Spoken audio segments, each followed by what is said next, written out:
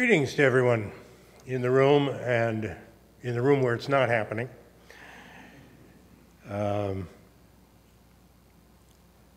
Today is a time change. Those of us who arrived an hour early apologize for doing so. I don't know where you live, but I live near where some roosters live, and they were very noisy this morning. Like, come on people, wake up. It's time to get up. They're still on a different time zone. Announcements for today. For those of you who cannot wait to return to an open Sunday worship service, you have one more week to go. We'll have in-person worship starting Sunday, November 14 at 10 a.m. That's next Sunday. For those who are not yet comfortable returning to in-person, or if you're out of town, we will continue to live stream the service on Boxcast. If you are attending the service, you'll need to wear a mask, sign in, and have your temperature taken. Keep 6 feet space between you and others, and depart right after the service finishes. Everyone will wear masks, although the fully vaccinated choir will sing with masks on for the anthem. During hymns, they and the congregants may only hum. At some point, we will be able to sing together, but not just yet. Please arrive a little early to allow for the check-in process. And this is all due to the fact that our local infection numbers are going down. So we're feeling that we can safely return to some sort of in-person service. On November 10th, Stewardship Committee and numerous volunteers will be dropping off a stewardship packet to local addresses. A baked good will be included. If you would like a gluten-free alternative, please contact Laura Lee in the Shalom office by the end of the day on Monday. And mark your calendars for next Saturday, November 13, from 10 a.m. to 1 p.m. We will have our fall cleanup day at Shalom. This is mostly leaf raking, but will also include some general grounds upkeep. Hot chocolate, coffee, and spud nuts will be served. That should bring them in. Bring your rakes and join us for some fresh air, exercise, and good conversation. If you have questions, please contact Property Committee Chair Bruce Rathbone. Any other announcements?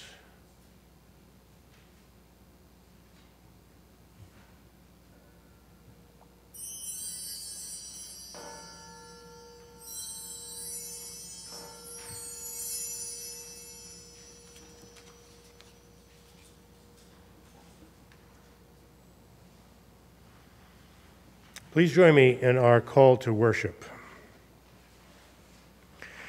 Praise be to God. Praise the Creator of all life. I will praise God as long as I live. I will sing praise to my God all my life long. Happy are those whose help is the God of Jacob, who made heaven and earth, the sea, and all that is in them. God executes justice for the oppressed and gives food to the hungry. God sets prisoners free and lifts up those who are bowed down. God watches over the stranger and upholds the orphan and the widow. God will reign forever. Praise be to God. Would you join us now for the hymnal, number 26 in our hymnals? We worship you, God.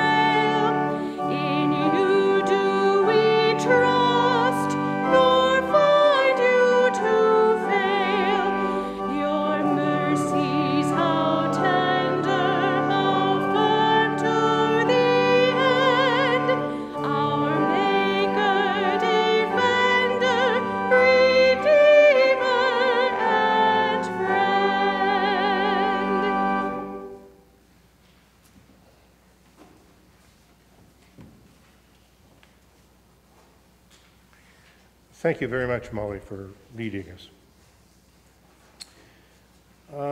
Joys and concerns. It's a long list. Judy Johansson had a double mastectomy last Wednesday. Surgery went well, and she is recovering at home. I know we all send our best wishes. Mary Watson is still awaiting her surgery date. It will be a long recovery, at least a week in the hospital, and then another 6 to 8 weeks recovering at home.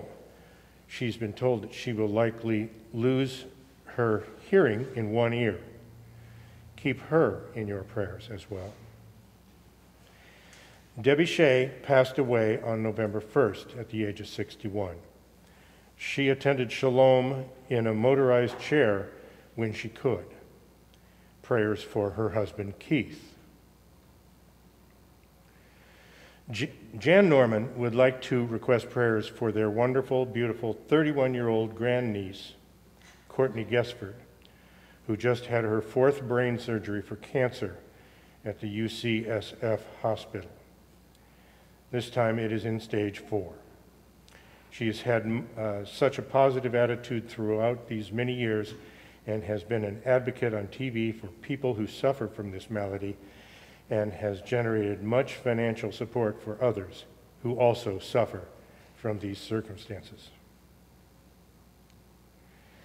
Jim Miller, the father to Rachel Reeder and Lynn Neely, and grandfather to Elizabeth Neely, passed away last Thursday. He had attended Shalom for many years. Please keep his family in your thoughts and prayers. At the age of 101, he had a full life.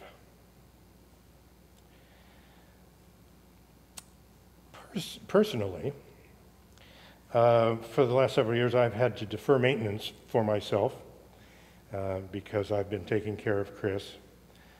But recently, I'm getting back to seeing my doctors, getting things corrected. Somehow or other, I've developed plantar fasciitis on my right foot, which seems to have broken a toe on the left foot. Those of you who can see. I was also able to travel to the Los Angeles, San Diego area to see my son, my oldest son, in San Diego, and to attend a birthday shower with a friend of mine who's becoming a grandmother for the first time by her daughter. I've also managed to get to Lincoln City, Oregon, and this is all very exciting to me because I haven't been able to travel in 4 or 5 years since I have been taking care of Chris. Chris, on the other hand, her health is pretty good, but her cognitive state continues to decline.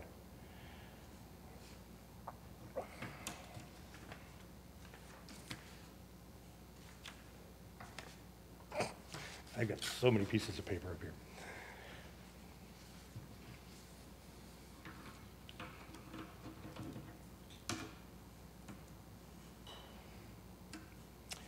Let us join together in the prayers of the people. We will insert a time of silence between each petition. Loving God, you never leave us alone, nor fail to watch out for our well-being, restoring us and providing for us. Because you are faithful, we come to you now to make our petitions known to you. We pray for the church and its leaders. May we continue to be living witnesses for you. We pray for the global community and enable us to serve those in need and work for peace.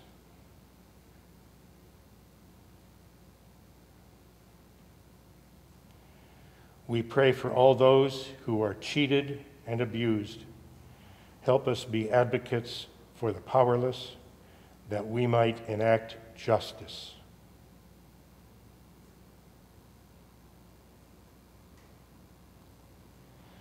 We pray for those who suffer. Make us agents of your restoration and healing.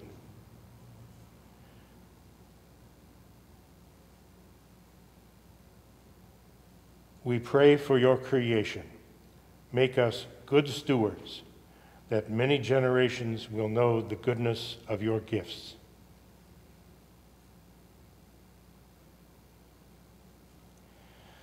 We remember those who have come to their eternal rest. Help us to comfort those who grieve their loss.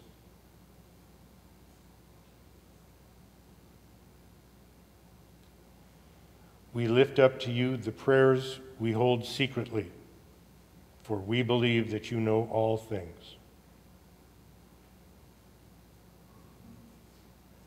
All these things we ask in your holy name.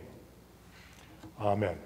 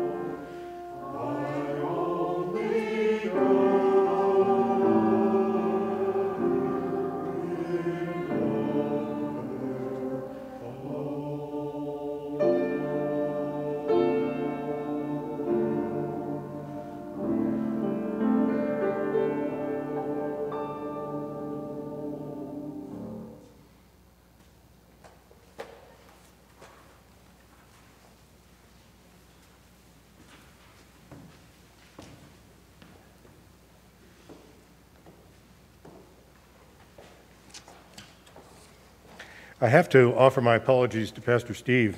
I mismarked my copy of the bulletin. He was supposed to read the prayers of the people. Would you like to switch and do the scripture reading? I'll let you preach if you'd like. Oh, we would be in trouble with that. Okay. Today's reading is from Mark chapter 12, verses 38 to 44 in the New Revised Edition. In his teaching, Jesus said, "Beware of the scribes who like to walk around in long robes and like greetings in the marketplace and have the best seats in the synagogues and the places of honor at feasts, who devour widows' houses and for pretense make long prayers. They will receive the greater condemnation." As he sat down opposite the treasury and watched the people putting money into the offering box, many rich people put in large sums. But a poor widow came and put in 2 small copper coins, which make a penny. And he called to his disciples to him and said to them, "Truly I say to you, this poor widow has put in more than all those who were contributing to the offering box. For they all contributed out of their abundance. But she, out of her poverty, has put in everything she had, all she had to live on." Thus ends our reading.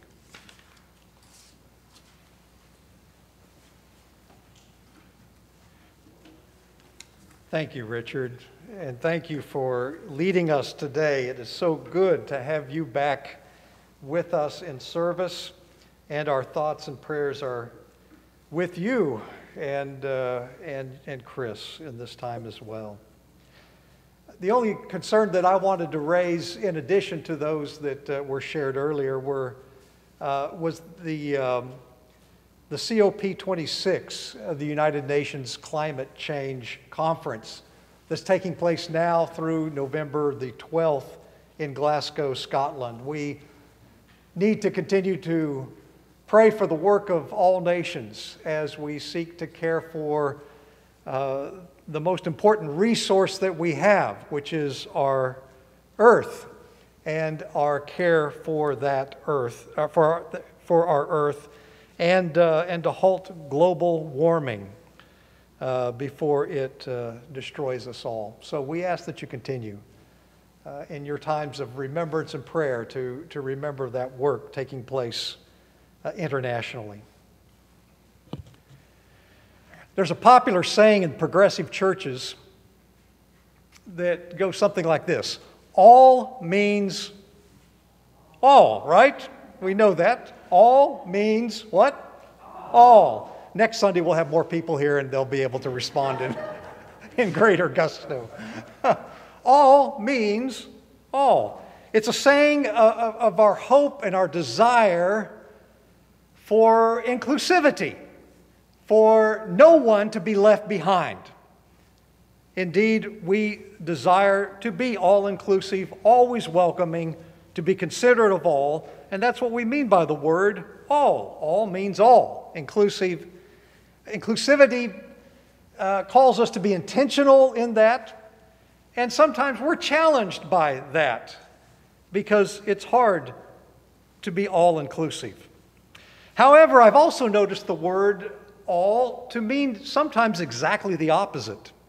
There's another way to use the word all that is not inclusive, at least not all-inclusive, and in fact it can be used for sectarian or partisan purposes.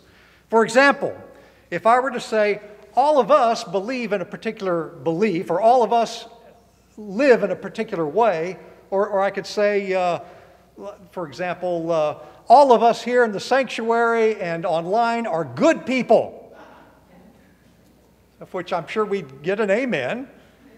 But there is kind of an unspoken assumption, or it could be, that all of us are good people. All of them, we're not quite so sure about, right? There's the all of us and the all of them. So all can be used in a variety of ways to be inclusive, but it also can bring forth a specter of division. Today's scripture uses all in both ways. And I want to kind of do a word study, a little bit of a word study on the word all, because the word all shows up 12 times in the 12th chapter of the Gospel of Mark. And 1/3 of those references to the word all is in this short reading that was shared just a moment ago about the poor widow, the woman who gave everything she had. I think this poor widow has something to teach us about the meaning of all. But to understand the widow's example, we first need to consider the more dominant influence in today's scripture. For there's a group of men known in the ancient Palestinian world as the scribes, right? That was the first part of the reading, the scribes, which are often associated with other groups of religion in the New Testament, like Pharisees. Often we say Pharisees and scribes, or scribes and Pharisees. But the two were not necessarily the same. The scribes were a group like any other in the ancient world. They were leaders in the world of finance, they were political leaders, and their political prowess, their financial shrewdness, put them into a class all their own. Through their associations, the scribes controlled in that religious world much of the money and much of the influence and much of the power. And if they were good scribes, that might have been okay, but there were corrupt scribes, right? Like there are with any human endeavor. And the corrupt scribes wanted it all. They wanted all the money they could make. They wanted all the power they could take. They wanted all the influence. They wanted to be in the center of attention, to be at the limelight. And so Jesus talks about these scribes parading around town and seeking the center of attention, seeking respect, seeking to be acknowledged. They wanted the best seats in the synagogue where they could wield their power and influence. They wanted it all, to the point they would do anything for it. Jesus describes in the scripture how the scribes would rob widows. He refers to them as devouring the houses of widows, preying upon others for personal gain, especially the most vulnerable.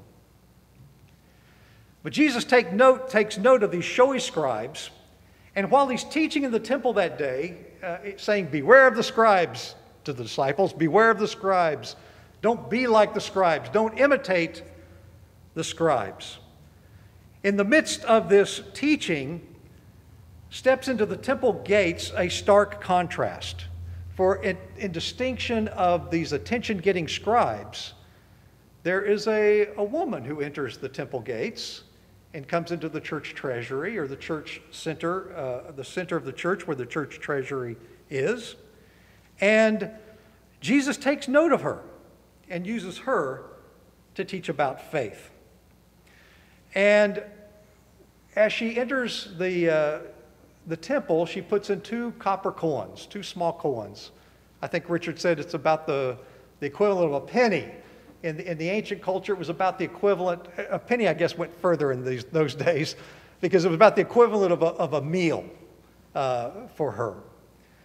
But she took that and she put it into the treasury. And Jesus watches her and takes note of her example and uses that opportunity to teach about faith.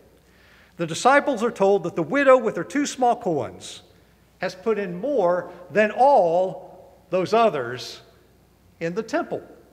And now this is where we get to this study of the word all. Because this Greek word for all is used 4 times, just 4 times in 2 sentences. And the Greek root for this word is pas, P-A-S, pas. And it shows up 4 times. Pas meaning total, or everything, or all. Listen again to the scripture, and listen for this word. Jesus called his disciples to them and said to them, truly I tell you, this poor widow has put in more than all those who are contributing to the treasury. So that's all of them, right? For all of them contributed out of their abundance.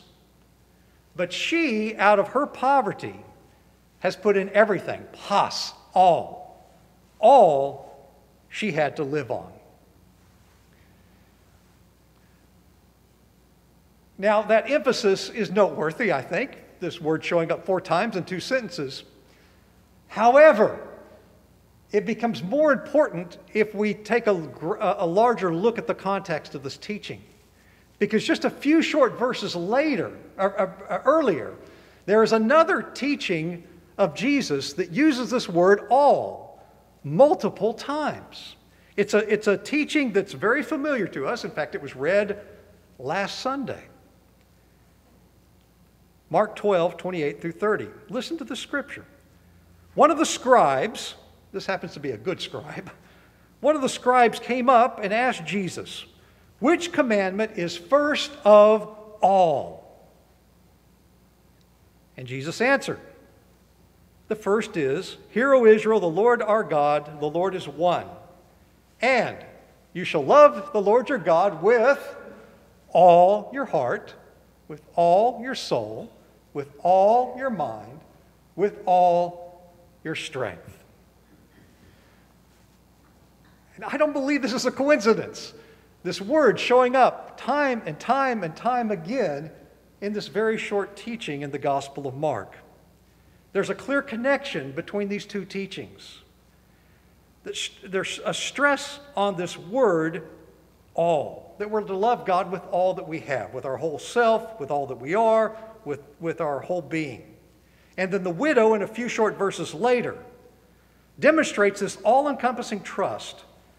And Jesus singles her out as a model of faithfulness with this simple action of giving her all. Now, these observations might be fascinating for an academic paper, wouldn't you think? But what does it have to do with you and me? How does this impact our lives? Well, I think this is a lesson in contrasts. It is a teaching about two paths of life, two ways of life, two ways of looking at the world, that we have a choice in how we seek to live.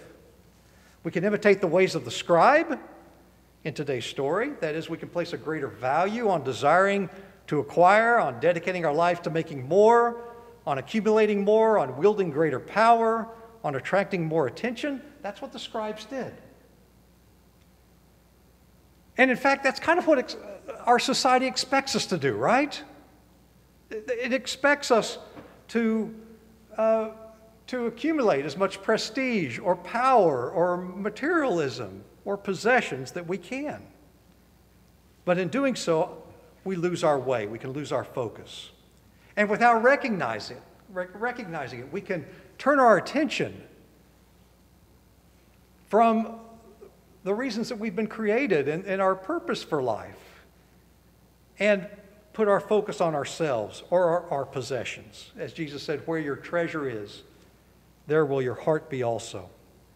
But Jesus held up this widow as a model for his disciples, a model on how to love God, and a model on how to live our lives. As first-century theologian Augustine said, our duty is to present all of who we are to God, our whole lives, all that we are to offer God. Scripture teaches me that God wants of me all of my heart, all of my mind, all of my soul, all of my understanding, all of who I am. So here we are in the midst of a stewardship emphasis. And by the way, last Sunday was so brilliantly done by our leaders in the stewardship committee. Wonderful sharing that we had last week. So what does this word all have to do with stewardship and our stewardship emphasis? Does that mean we're supposed to give everything we have to Shalom? Does it mean we're supposed to put everything we have onto that pledge card next Sunday? No, I don't think so. But this teaching is a reminder that we have two ways of life, two paths. And the calling of Jesus is a path of generosity, a path to give of our life in response to the generosity that we've received. John Wesley had a very popular sermon that he would preach in many different places. The old circuit preacher of the United Methodist Church would travel from congregation to congregation, and he would often preach this message on financial stewardship. And it went something like this. Wesley would get into the pulpit and say to the congregation, work all that you can. Work all that you can. To which the congregation would say, amen. We'll work all that we can.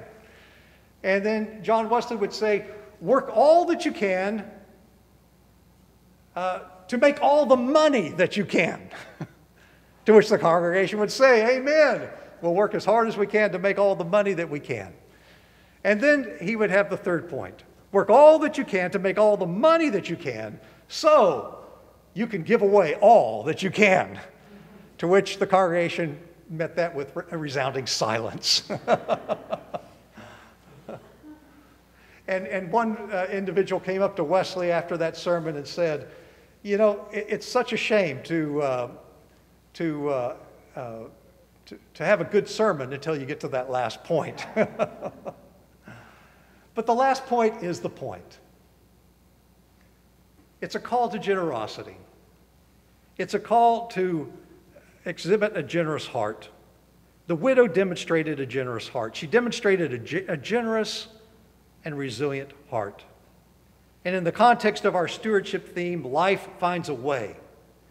Even in the midst of challenging times, the widow found a way to share. It was important for her to share what she could. And so it is for us. We who have experienced generosity in our time, we who have experienced resilience in these days, may we consider how we can grow in dedicating all our heart, all our soul, all our mind, and all our strength. For all means all. Amen.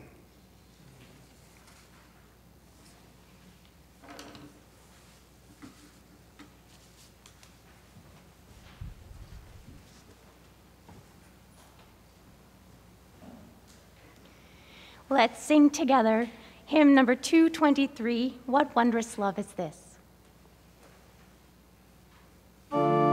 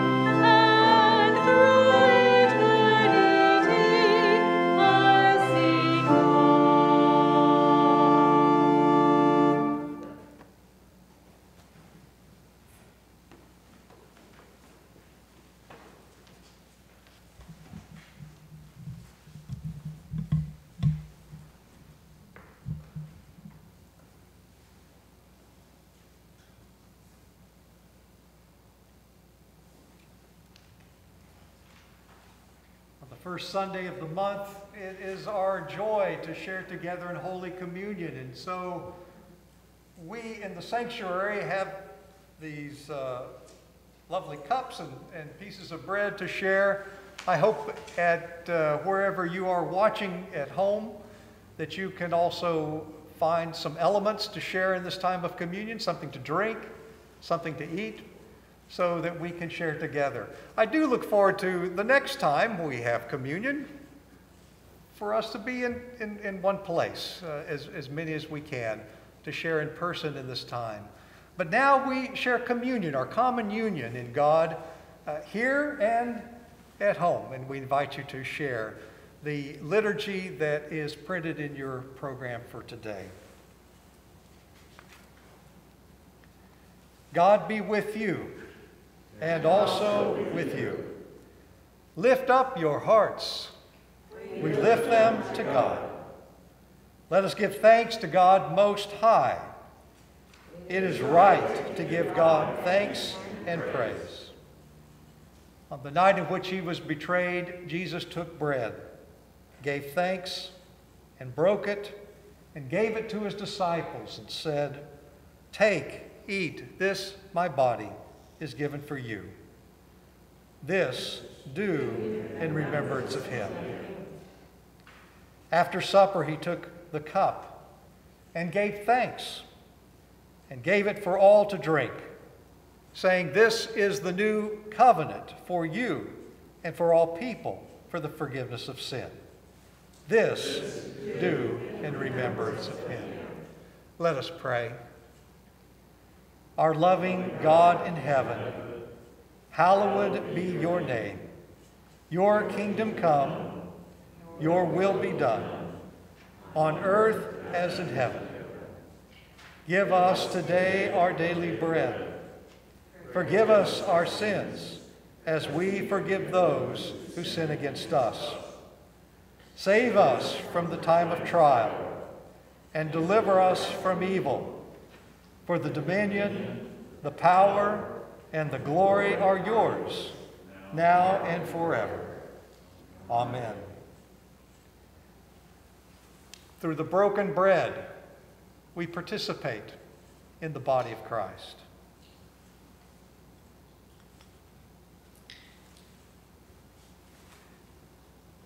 Through the cup of blessing, we participate in the life that Christ gives.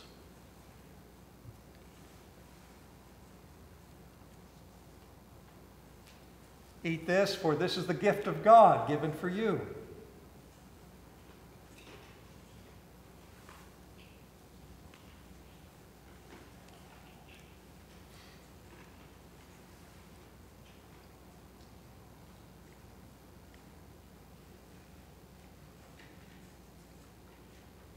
And drink this, for this is the cup of the new covenant, poured out for you.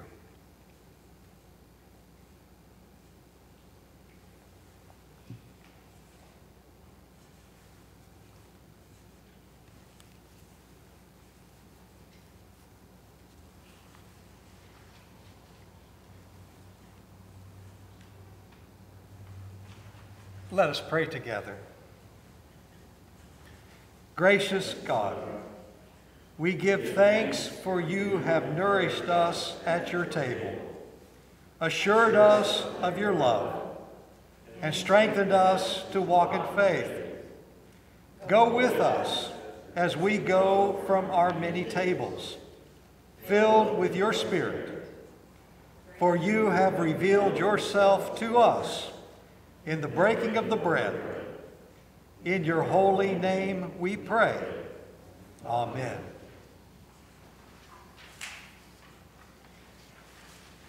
For our stewardship emphasis, we have a special treat. One of our newest employees and workers at the church, Ashley McKinney, is going to come and introduce a lovely gift that our young people have prepared for us today.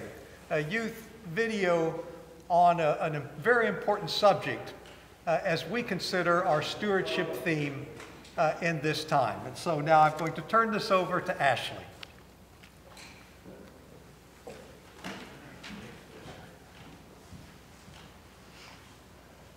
Hello everyone, I'm so excited to be here today. I just wanted to take a moment and talk about your kids.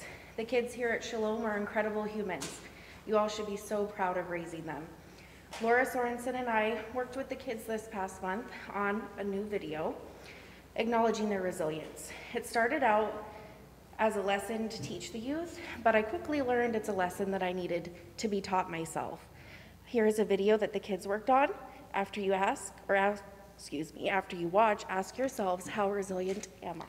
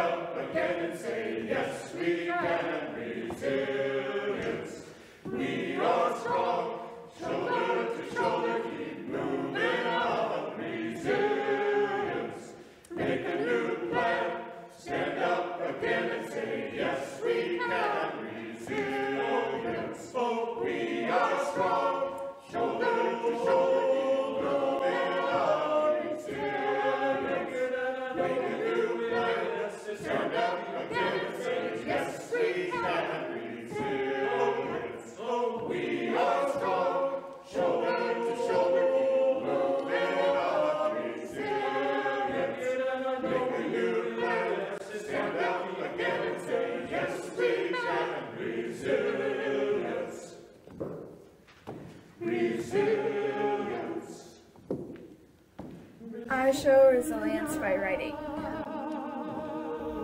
Video games has made me more resilient. Yes. My dog has pushed me to be resilient during COVID. What has made me resilient has been to challenge myself, to take hard classes, and push myself in swimming.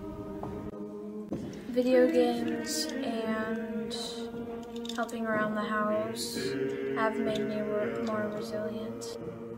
We are strong. We are strong. We are strong. We are strong. Resilience. We are strong. Shoulder to shoulder, keep moving on. Resilience. Make a new plan. Stand up again and say, yes, we can. Resilience. We are strong. Shoulder to shoulder, keep moving on. Resilience. Make a new plan. Stand up again and say, yes, we can. Resilience. Resilience. Resilience. We are strong.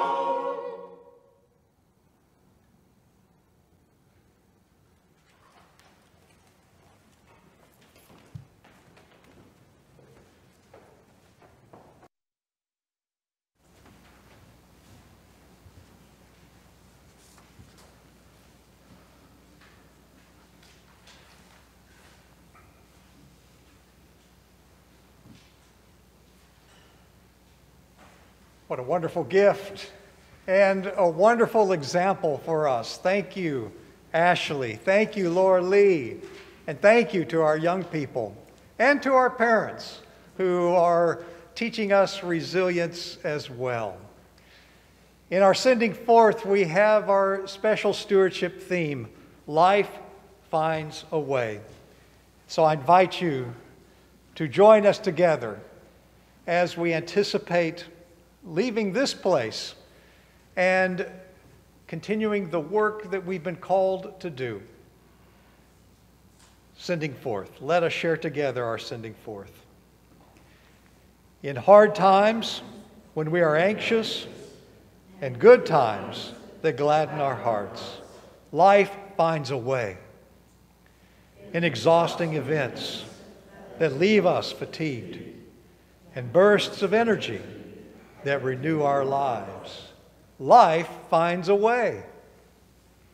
In moments of confounding mystery and occasions of clear assurance, life finds a way.